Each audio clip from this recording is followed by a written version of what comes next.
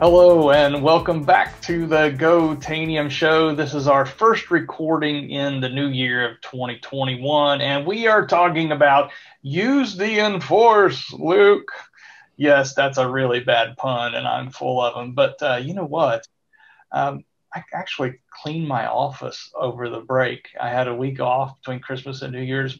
My wife said she was impressed. She could see the floor. So I apologize if this is not the usual messy office you're expecting. There's plenty of mess back there, I promise. But anyway, hey, today we're not here to talk about my messy office. We're going to talk about a TAM friend of mine whose name is Jason, and he has helped me out with my customer multiple times because they're a really big Protect module user. And we're going to talk about what's new in the Enforce module, which is replacing Protect and adding a ton of new features. Jason, why don't you say hi to our audience today and introduce yourself? Hey, Ashley, thanks for having me, man. Really appreciate it, and I'm happy to be here. Jason Stough, I have been here at Tanium for going on 6 years now. It's gone by super quick. Met a lot of great people, work on a lot of exciting new products, and I'm really super excited to talk about Enforce 1.5 and what we're bringing to the table today. Man, that's some serious longevity in Tanium years, man. Wow. Ooh, yes, Yeah. I just shaved my gray beard. It wasn't quite as long as yours. It was like right here, but yeah. Yeah. All right, man. So for some of our audience may have never used Protect or Enforce. Can you just give us a quick backstory on, okay, here's what the Protect module did, here's why we saw a need for Enforce, and where that kind of that big picture real quick? Yeah, sure. So the Protect module has been around at Tanium for, I think, 3.5 years. And it was really brought to market to allow customers to manage the native security stack that they already own in Windows, but to do that inside of Tanium and leverage the speed and scale that we provide in the Tanium platform. And to manage these policy settings, these security stacks, and Protect, we would do so with local policy settings. And since we already had a mechanism to do that, and we have a great platform that provides speed and scale, we thought, well, let's create a framework. Let's provide customers the ability to manage all of the policy settings, not only for specific security things, but user-based, machine-based, ops-centric settings. So anything that you would need to set on your endpoint, let's open that up to the end user. And you said that you said Windows, but did you mention anything about Linux? I know there's some cross-platform in there as well, right? Yeah, definitely. So Enforce does provide the ability to manage firewall rules on Linux. And on the Mac side, we offer File Vault. So we will escrow File Vault keys, manage those configuration policies, as well as remediation policies on Linux and Mac. And remediation is going to be, cleaning up after a malware incident or setting some type of configuration baseline, whether it be killing processes, deleting files, and things like that. So I'm going to ask you a very leading question here. Yes. I did Active Directory for 20 years. I started with the release candidate in 1999. And I know the answer to what I'm going to ask you, but I want to hear it from you. Why would we not use Active Directory group policy for this? It's native in the box. Why do we need Tanium to do this? That's a great question, Ashley. And as you just stated, Active Directory GPOs have been around for a long time. They can get super complex to manage and difficult to manage. You don't really have insight once you push those policy settings as to if they're on the endpoint or not. So the health of your environment as policies go. So in addition to that, if the machine isn't domain joined, you can apply policy to it from a central location. Forest complexity, multiple domains, all that comes into the picture, provides big headaches for admins for a long time, last 20 something years. So we're abstracting that. We provide, as long as the customer has the Tanium client on their endpoint, it doesn't matter if they're on-prem, work from home, if it's a server, laptop, workstation, you can manage policy on it with an Enforce. That's a good point because the classic argument is it's not domain joined, or you've got 40 million dozen domains, and how do I manage all those group policies and all that place, and that's crazy.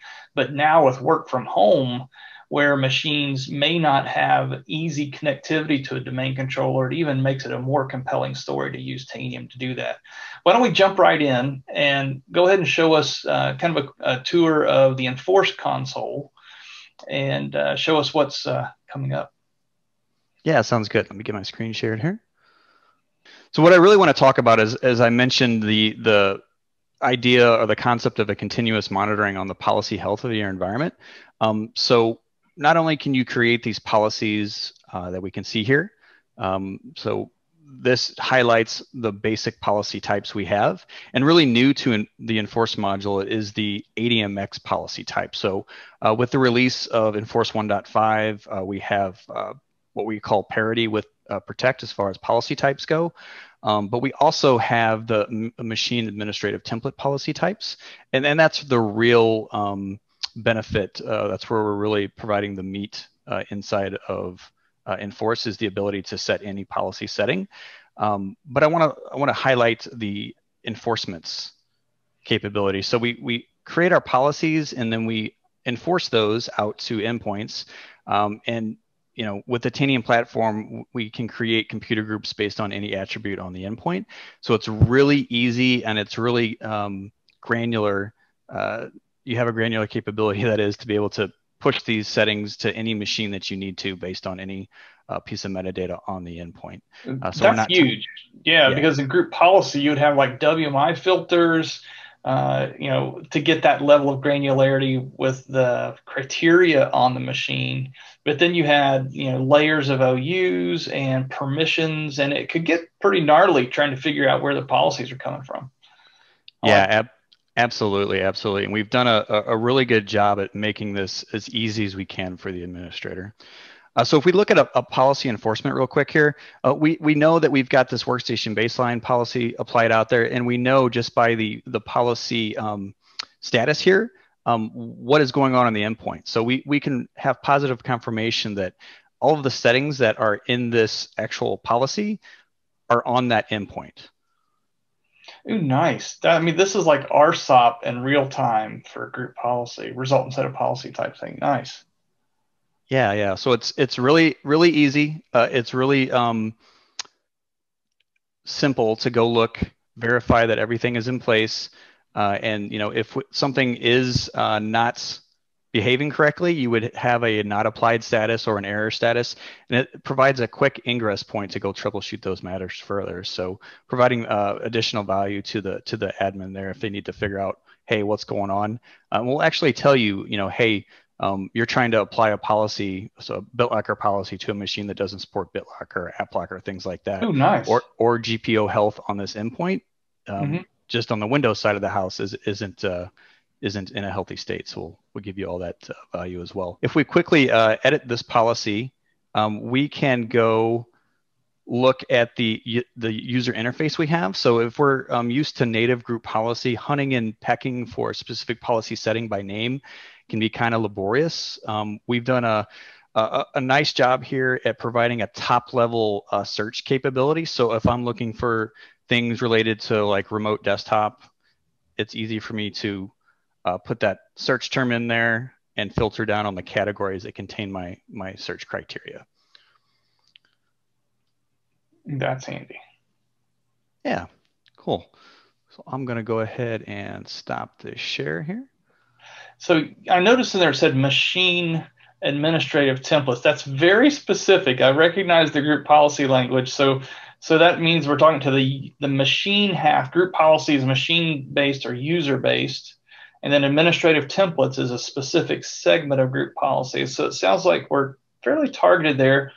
What about support for user-side policies or other settings in group policy? Yeah, we targeted the most broadly used categories at first. So we've got the administrative policies in there. You can bring your own administrative policy templates. You'll notice on screen that we've got Google, Firefox, and some of the third-party things. What we're looking at doing next is bringing in support for security policies. So your user rights assignments, your audit policies, things like that, to really bring that holistic policy management capability inside of the product.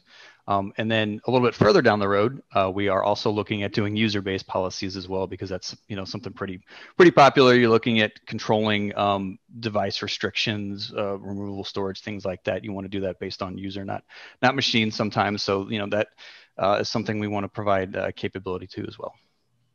So I've heard we've taken the BitLocker and file vault management and really taken that to a new level now in this new release. Can you show us some of those enhancements? Yeah, absolutely. So previously, when we offered BitLocker policies in Protect, they look by and large the same inside of Enforce, but we've made the provisioning and managing of the escrow database a lot easier. We've also layered on some additional capabilities inside of the policy. So if I edit in an existing BitLocker policy here, I want to highlight some of the new things here under the section non-operating system disk encryption. This is essentially BitLocker to go. And what we're doing there in our first approach of this is actually escrowing the keys. So if you have a device mounted that is encrypted with BitLocker to go, we will actually escrow those recovery keys. And we're going to let you know inside of our encryption database section here, whether that's a operating system key or if that's a removable device key.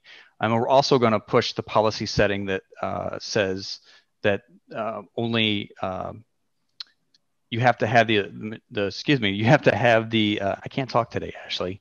It's not even Friday. It's not even Friday yet. No, it's not.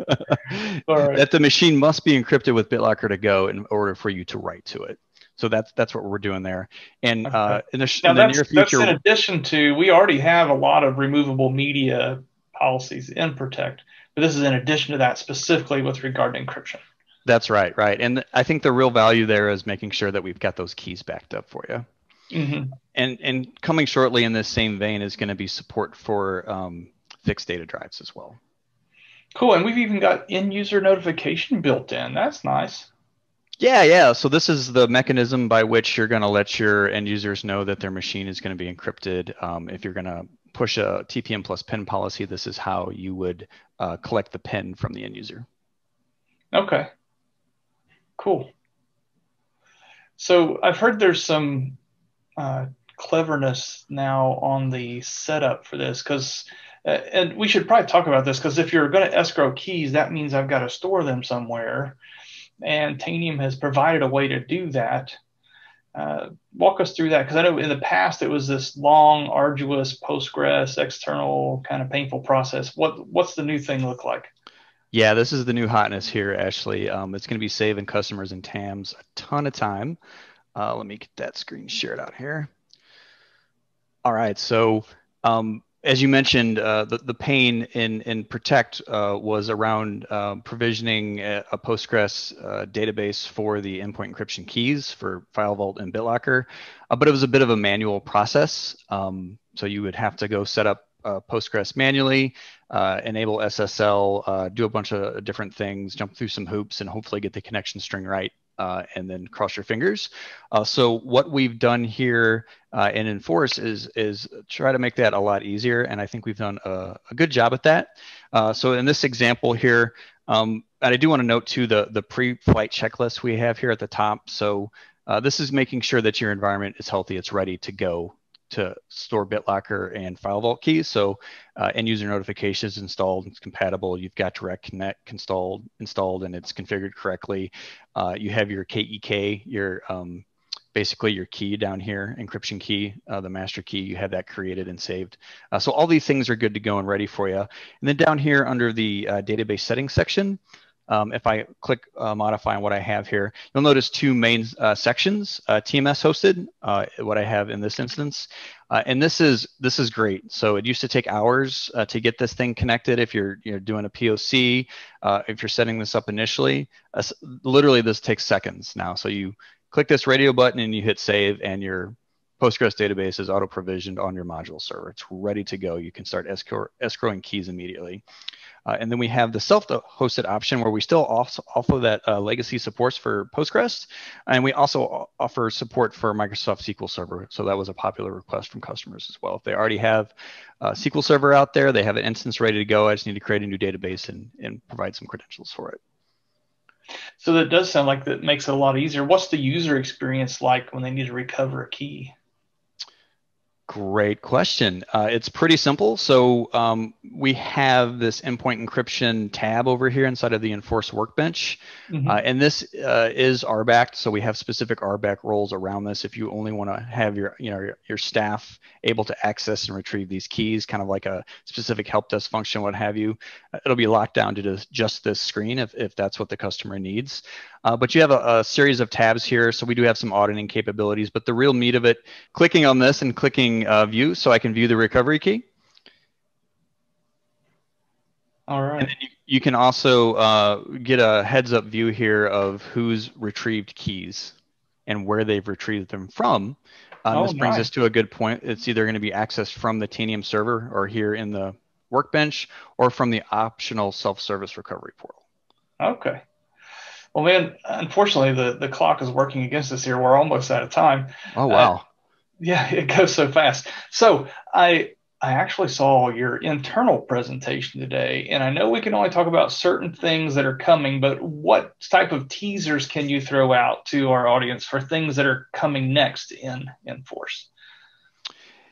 So we have the recovery portal, which is coming out in the next couple of weeks, and it's optional for the customers to use, but this is something that is a server that can be instantiated outside of the Tanium ecosystem in order to recover those BitLocker and File Vault keys.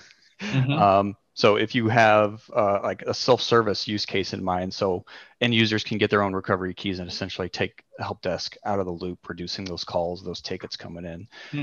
We also have user-based policies. We have security policies. And there's a plethora of other things, man. We've got a lot of things coming. Integrations with Comply. So, most of the findings that we have in Comply scans are from policy settings. So you'll be able to take the findings from those Comply scans and pivot over to Enforce and create policies based on those findings and quickly enforce those out to your environment. Oh, nice. Wow. Well, Jason, thanks for joining us today on the Go-Tanium show. This has been good. It still just amazes me how many times there's a new module showing up in the Tanium console. There's new innovation that just continues to drive deeper into these modules as they each get versioned up. This is just version 1.5 that we're releasing this week for Enforce. So it's plenty of great things ahead. So I'm going to go ahead and put up my title slide here because there is a short link here for you. Remember, I talked about one of my favorite websites at Tanium is kb.tanium.com, where you can go see those release notes. So here in our bit.ly short link today /tenforce15, that's going to take you over to the release notes for Enforce, where you can read about not only these features, but some other ones we didn't have time to cover as well. Also, take a look in the community. You're going to see a post coming up very soon about some malicious Chrome extensions that we were able to use in Enforce to remedy at speed and scale of Tanium. So check out the community content for Enforce and those release notes. And until next time, go Tanium.